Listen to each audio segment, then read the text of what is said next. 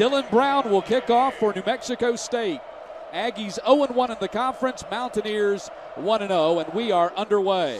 So they've had a lot of success scoring.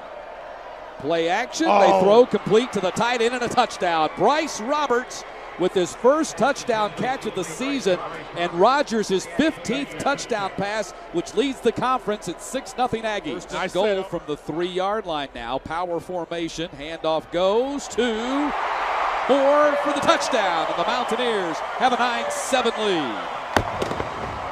But you could see, even if he was getting inch and closer across the line of scrimmage, still thinking throw. Handoff Upshaw right up the middle, still on his feet, touchdown.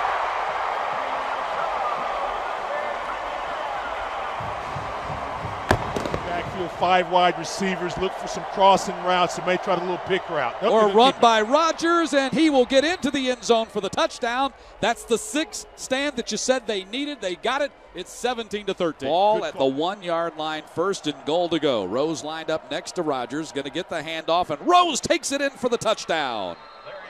And New Mexico State here in the opening 1 minute and 16 seconds of the fourth quarter has taken a 23-17 lead in Boone. Williams goes in motion, going to run option with Williams there. Lamb's going to keep it instead to the 20, the 15. Lamb's going to get to the end zone.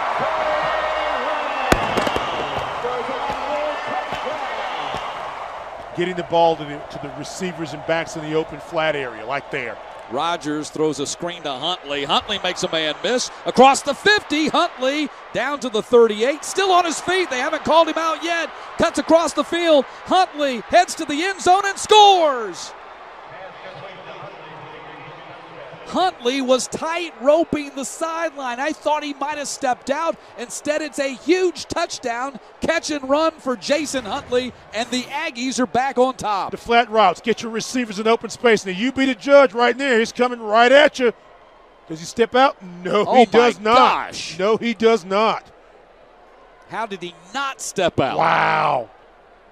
61. Tight ends has been very effective as well. 2nd down, handoff goes to Upshaw. He's got room on the edge, cuts back and scores. Terrence Upshaw takes it in, and the Mountaineers are down by only 1 again. That's a play. Both teams have 3 timeouts remaining. That's a backwards pass. Malik Williams is going to throw the ball downfield for Hennigan. It's caught for a touchdown.